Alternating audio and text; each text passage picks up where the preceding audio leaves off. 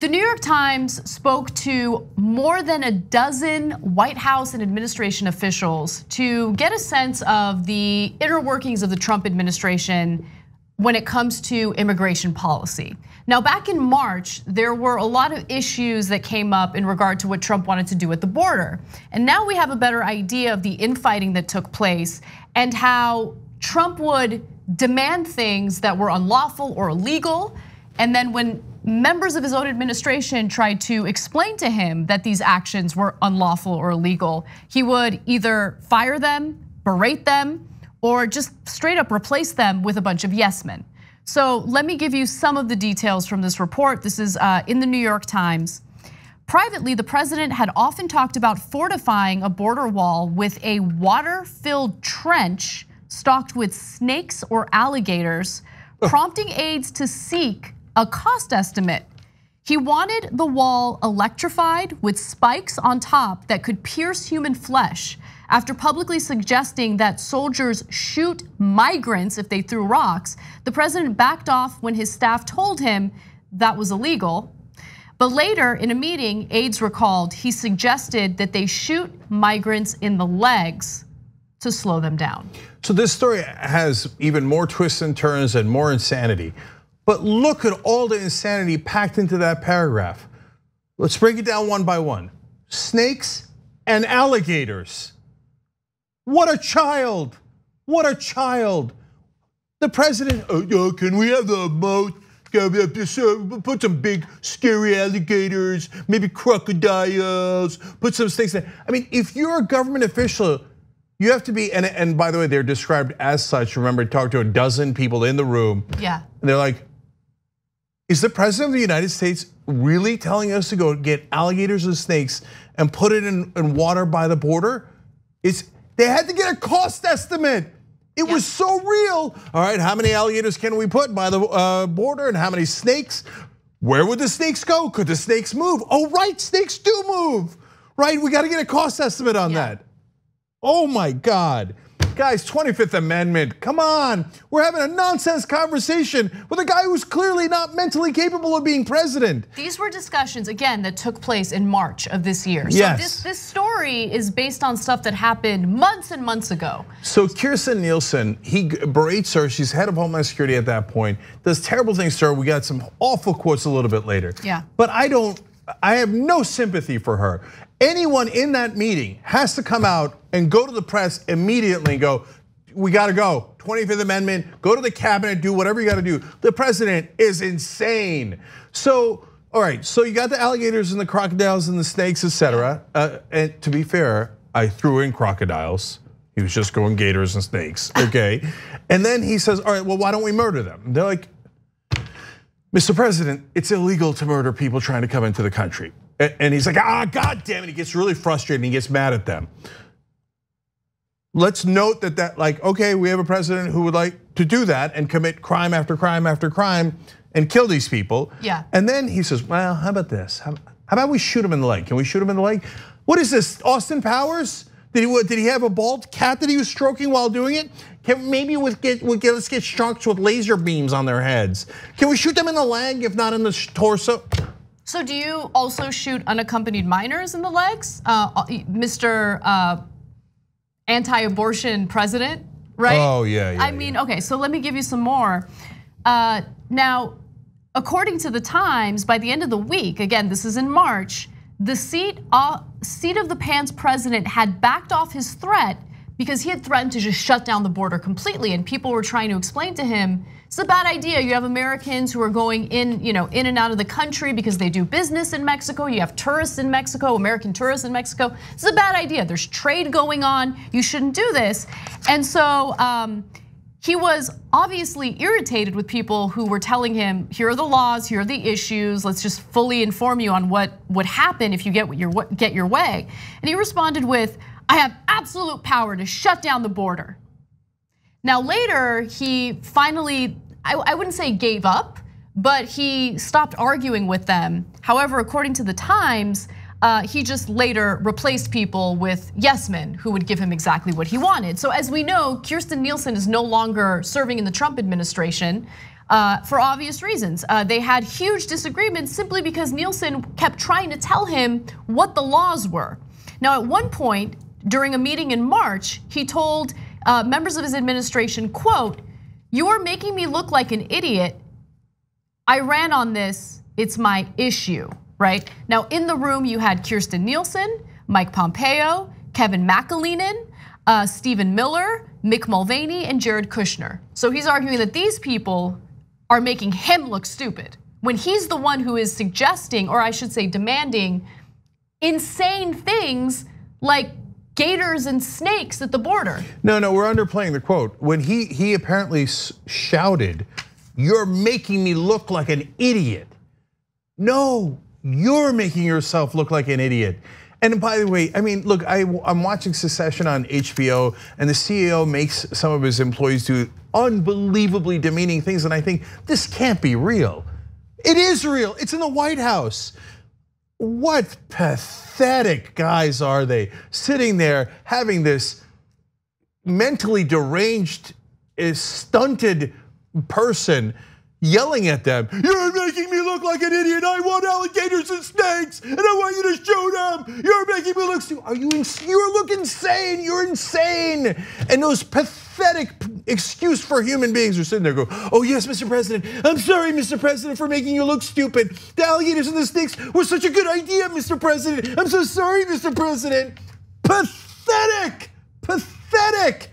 Okay, and then he wound up getting rid of half the people who objected to his stupid ideas in the first place. So okay, here, I'm gonna give you one thing from another, near the end of Kirstjen Nielsen's reign, okay?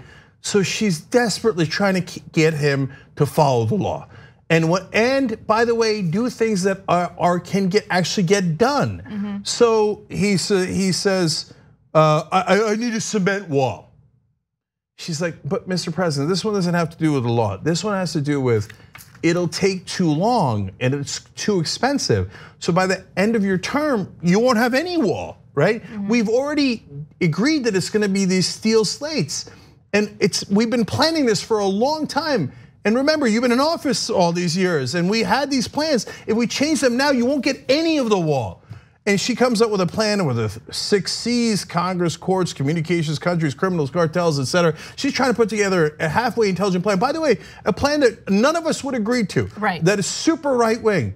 But he's too simple minded. And he's like, "No, I don't like it. I wanted a cement wall." Now, of course, he didn't get the cement wall because it's impossible, right? You can't get it built in time, even if you wanted to accomplish his objectives. And then she says, "All right, look," he's like, "I want it to look black. I want it to look good," okay? She's like, "Okay, no problem, but it costs $1 million more per mile." He's like, "I don't like that." But she's telling you a fact. It doesn't matter whether you like it or not. It costs $1 million more. Do you want to do it or don't you want to do it? You're the president, you make the decision. But you can't cry about a fact.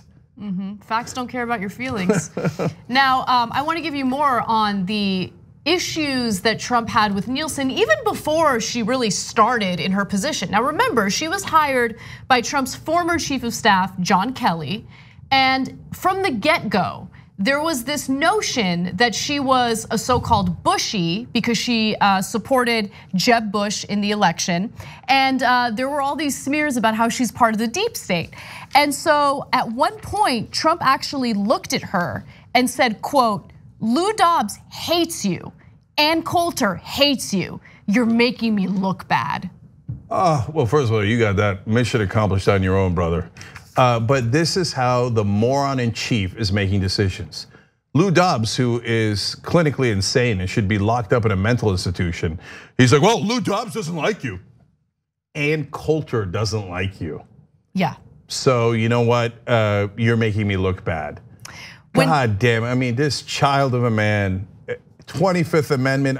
You know, I mentioned it on CNN and people were like, "Oh, no, you can't talk about that. You can't talk about that. Are you crazy? You're nuts if you think we can't talk about how he is obviously mentally unstable." There's more. So according to the Times, when Nielsen tried to get him to focus on something other than the border, the president grew impatient. During a briefing on the need for new legal authority to take down drones, Trump cut her off mid-sentence and said the following: Kirsten, you didn't hear me the first time, honey. Oof. Shoot him down, sweetheart. Just shoot him out of the sky, okay? Look, my loathing for him cannot go any higher after hearing that quote. If you thought the alligators and the snakes was insane, you're right. Shooting people, murdering them, unbelievable, etc. But here she is, a huge right winger, just trying to get this child to focus on practical things which would accomplish their right wing objectives and what he promised the voters, his voters, to build a wall, right? And now they're talking about drones. And he demeans her as if she's the stupid one. Yeah, definitely. Right. She's like, hey, what can we do about the drones? Here's the intelligent plans we have on dealing with the drones, etc. He's like, no, you don't understand, honey. You just shoot him down. He's so stupid. And as he's doing it, since he's unaware of how unintelligent he is, he puts her down, sweetie. Yeah. With that condescending tone. How many of you out there, if you're women, have heard that tone before from a man who had unearned confidence and doesn't know what he's talking about in the first place, and then calls you sweetie and honey? Oh, please, let me explain it to you. You just shoot him down. God damn it, that's illegal and stupid, you idiot. Nielsen, by the way, look, she comes off as sympathetic here because Trump is being a monster to her. But have the backbone to walk out. Yes. And at the end, she gets fired in a humiliating way because she didn't have the courage to stand up for the American people and tell the truth about the idiot in charge of the country. Look, Gollum paid the consequences of being obsessed with power, right? And so, Lord of the Rings reference. So everybody got that, Anna. Yeah, I know. So I give myself some credit. But no, look, the people who have decided that their obsession with power is more important than doing the right thing and having principles, these are the consequences, right? This is what you're gonna have to deal with. And then I think of people like Mike Pompeo, who's now implicated in this impeachment investigation because he was listening in on that call with the Ukrainian president. Was the power worth it? Because now you're gonna have to deal with subpoenas, you're gonna have to deal with investigations. I just don't understand why they have no principles, they have no willingness to walk out. And so, yeah, there's like this, if you're a good person and you have feelings and emotions and you don't like to see people treated poorly, you read this and you find yourself feeling somewhat sympathetic, but at the end of the day, just remind yourself of why they were in that administration in the first place. Now, let me give you more on how Trump encouraged people to break the law. At one point, Trump turned to McAleenan, the Customs and Border Protection chief, with a new idea. He wanted to stop letting migrants cross the border at all, with no exceptions. If you get into any trouble for it, Trump told him, I'll pardon you. Look at this authoritarian telling people in his administration to break the law and then, making them feel okay about it because he'll just pardon them. Go ahead and break the law. Don't allow anyone in the country, regardless of what their situation is. And if you get into any trouble, don't worry, I'll just pardon you. Yeah, so he then went on to say that in a room full of people with McAleenan in it as well. McAleenan let him say it, and then the president walked out. And then he told everyone in the room, do not follow the president's orders. You will be in legal trouble and you will be arrested. Do not listen to him. Now, it doesn't matter because they all know Trump's an idiot. If you don't follow his orders, he doesn't notice anyway. You think he follows up? You think he does any due diligence? You think he does any homework? No, they're like, he gave an illegal order, we're not gonna follow it. And of course, he never noticed because he's a moron. And so if you're offended by that, come on, man, you know it too. Stop pretending. I don't care who you are, you know how stupid he is. How did they, by the way, get him to stop to close with his idea of closing down the entire border? There's $200 billion of trade that goes every year between the two countries, let alone all the people that would be affected, and Anna mentioned earlier.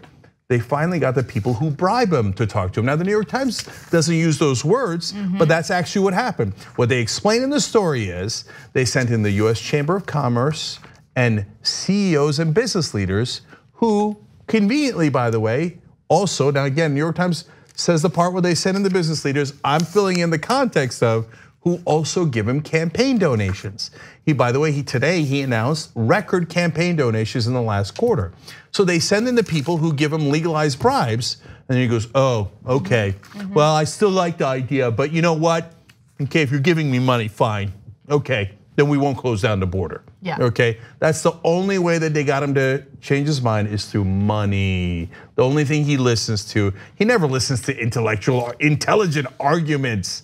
Of course he doesn't care about that. And last thing, guys, this gives you a sense of why he did what he did in Ukraine. Yes, I'm glad you're gonna make this point. Look, so still pundits on television and writers at the New York Times and Washington Post are trying to figure out his strategy.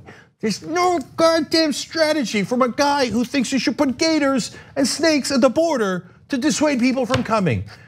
So the reason he just blurted out, hey, why don't you investigate Biden, okay? When that's obviously illegal to ask him, another country to investigate your political opponent, because he's too stupid to know that. And then why did he admit it in public? Everybody's like, well, I mean, if you committed a murder, you wouldn't admit it in public, would you? Trump would.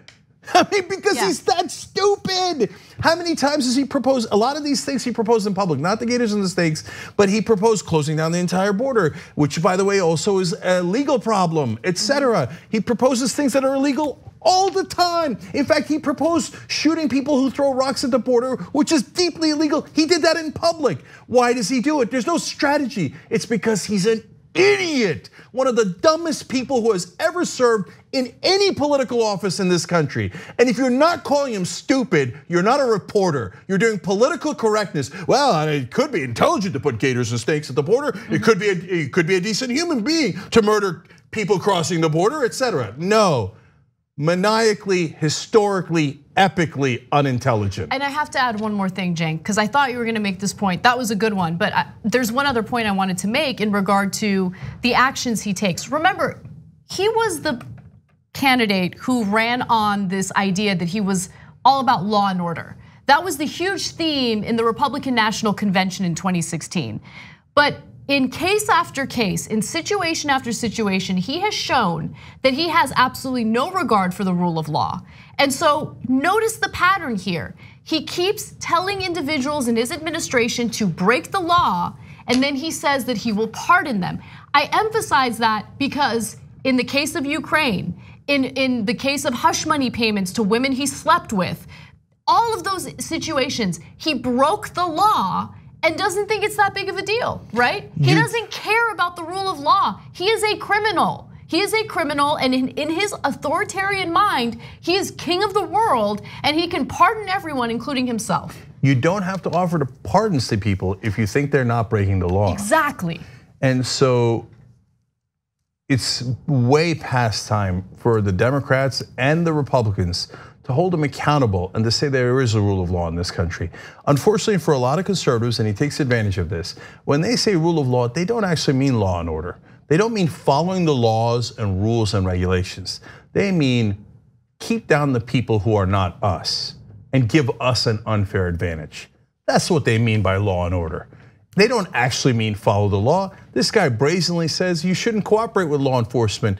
That means you're a rat and a snitch. And he literally said in an interview, maybe we should make that illegal, cooperating with law enforcement, okay? And the conservative voters didn't care because they've never cared about rule of law. All they've cared about is, I want more than you and I want to keep you down. And for them, as stupid as he is, as horrible person as he is, he's kind of the perfect candidate. That's why they chose him out of 17 different people, because he's as monstrous as they are. Thanks for watching The Young Turks, really appreciate it. Another way to show support is through YouTube memberships. You'll get to interact with us more. There's live chat emojis, badges. You've got emojis of me, Anna, John, JR, so those are super fun. But you also get playback of our exclusive member-only shows and specials right after they air. So all of that, all you gotta do is click that join button right underneath the video. Thank you.